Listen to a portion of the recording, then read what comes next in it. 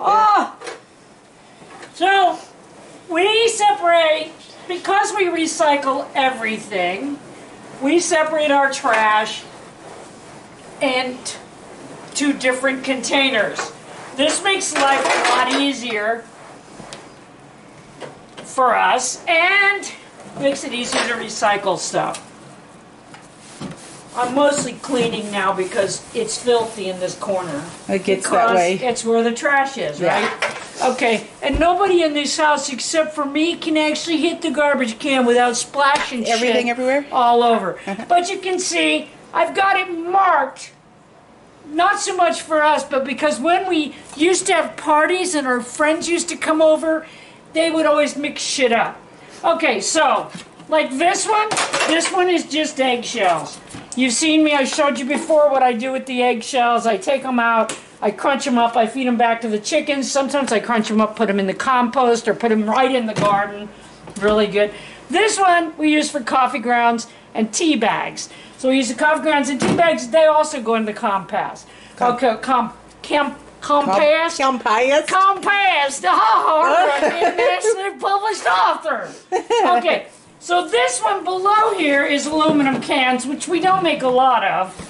And you can see that's how many aluminum cans we've made in the house. Now I have some more in the shop that I've made because, as you know, I drink Coke Zero. Yes, in the shop. Coke Zero is sponsor of our show, not at a fucking all. Not at a fucking all. Okay, but yeah, so we don't make a lot of cans because we don't really drink soda, but we do keep all the ones we do. Okay, because you get more for aluminum cans than you get for the tin. Now, what am I doing now? Okay, so I put metal and glass in this one. And then I pick through and get all the glass out. Kind of makes a fucking mess. Notice that the cans are smashed, and that's because we clean them. So that we can keep a lot of them in a small space. Yeah, we clean them and we smash them. Okay, so I want to tell you that it takes us a long, long time to fill that up. But in the bottom of it are the bulbs from the lights that I put up for the holidays. Right. That I put up after Thanksgiving, so that's when they were changed out. And I'm just now digging them out of there. So, and I will keep all the glass. And like this is our water filter. I will take that water filter and put it in the middle of one of those blocks that I build with or something. But the bottles, as you know, I'll use in walls and shit.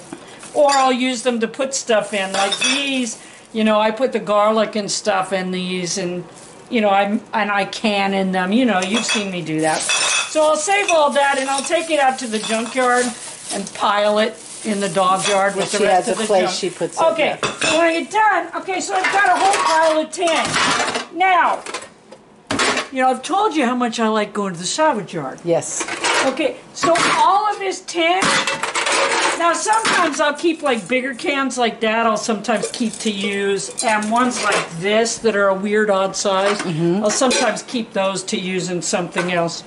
But, and that one's a big one. Nice big one, yeah. Yeah, I'll keep those for now. If later on, if I don't use them, then I'll put them in the salvage. Yeah. Okay, so like, this was an old notebook that we burnt in the stove. Yes. Because we didn't want it, but there's the piece of metal. I'll turn that back in. Okay, so, I didn't take it all. You know, and a lot of people, they're like, I don't want to recycle. It's a pain in the ass. You don't make enough money to make it worth your while. It's easier to just put it out on the curb and have somebody pick it all up. You're right, you lazy motherfuckers. That is easier. It's much easier. Just throw it all in one fucking trash can and put it out there and let somebody haul it away. You know what it's not better for? Your fucking kids. No. Your fucking grandkids. They're going to inherit this fucked up, nasty-ass climate shit world that we created. We should be working to not do that. Amen. That recycling, yes, it's not easy. Oh, look, I have signs all over my house. And there's another one over there for the food trash. Because that goes out to the animals. That's what the animals can eat. And there is where we keep the lids to those cans that she's currently throwing in. for the salvage yard because she uses the lids. They know, they see me. She's shown you that, yeah. Okay, so after, and not that we raise a good portion of our food here, but those cans are since, I don't think I've done this since October. October, yeah, yeah. Okay, so that's all the cans we made. But it's quite a bit of weight, actually. It is, because they're all crushed. If I make nothing on it, if I was making nothing on it, it would be worth it not to make the waste. Right. This stuff is going to get reused. Yeah. It's going to be your car body. It's going to be steel fence posts. It's going to be all this stuff. Somebody's waffle iron. It's going to be somebody's waffle iron. Okay? It's going to be all this stuff. So, yeah. But I get so sick to death of people telling me, oh, it's really not worth my time. Or I found out that my recycling center just throws it into the it throws it in the landfill. Well, first off, I don't take it to the recycling center. I take it to the salvage yard.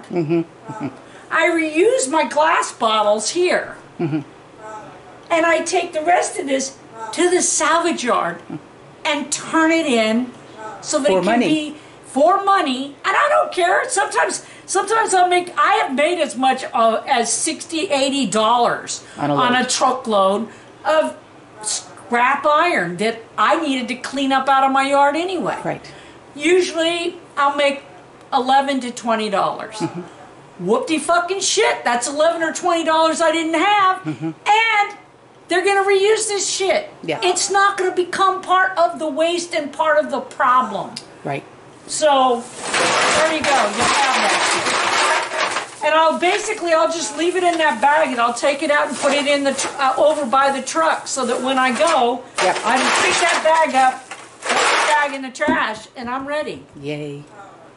How long did it really take me? It didn't take me that long.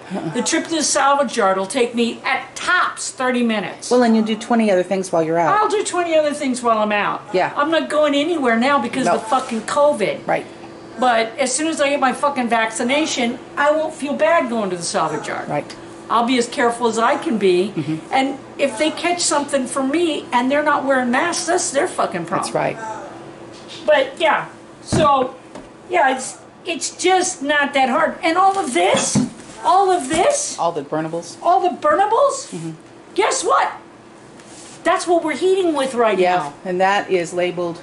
And that's labeled burnable trash only. No food. No food. Okay, right. So all of this is going to go in the stove. It's going to make heat. And our stove has a catalytic converter. So it catches, and it's got a reburner. The smoke that comes out of our chimney, I've told you this before, it looks like we're electing a pope. So it's as clean as we can make it. And if we didn't have that, we would, if we were in the city, the way most of you are, where we had to plan and recycle and send it to the, we would still do it. Yes, we would. It just isn't that hard. It's worth it. It's worth it not to be part of the problem. Most of us will never have the opportunity to be part of the big solution. I don't have the platform. I don't have the money. I'm not young. I don't have the energy anymore to be part of the big solution. I always wanted to be. I always wanted to be. I wanted to be rich and famous enough to throw money at problems and help the world be a better place. Guess what? That never fucking happened. For most of us, that's never gonna fucking happen. But if everybody just did their fucking part, just their part, just what they could do, the world would be a better place. Absolutely. Make the world a better place. Until next time, over and out.